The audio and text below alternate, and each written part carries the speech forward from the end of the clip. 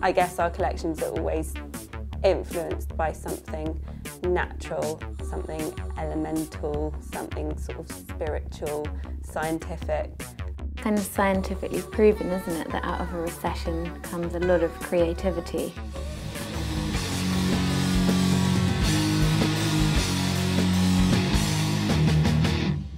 So can you tell us where it all began?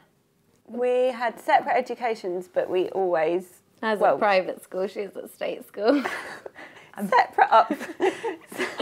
Silver spoon, council estate.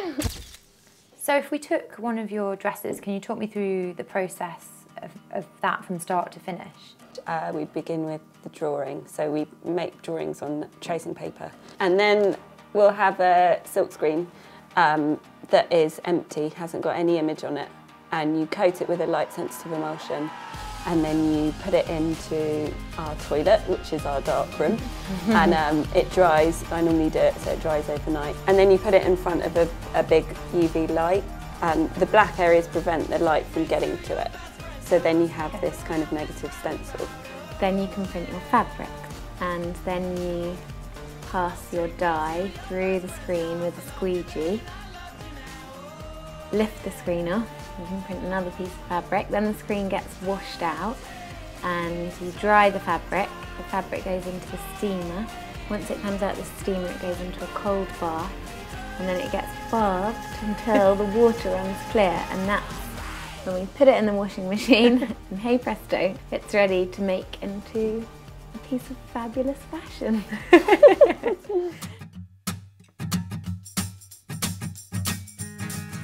So you print the fabric, do you then cut and sew the garments, or does that happen elsewhere?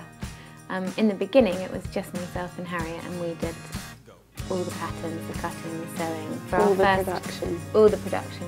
We used to do kind of 24-hour days, and now the luxury. And now you stroll in at 9 10. to 5. Now we have production 3 buildings down, which is amazing. We got introduced to Islam by our pattern cutter.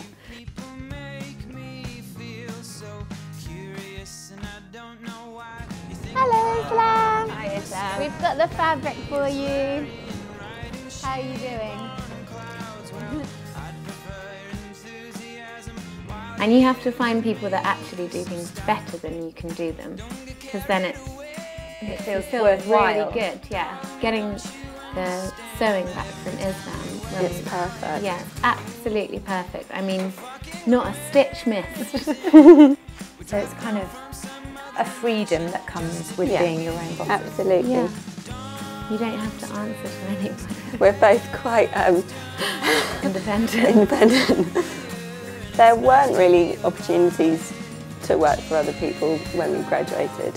You could, but you'd be doing something really boring and being paid nothing.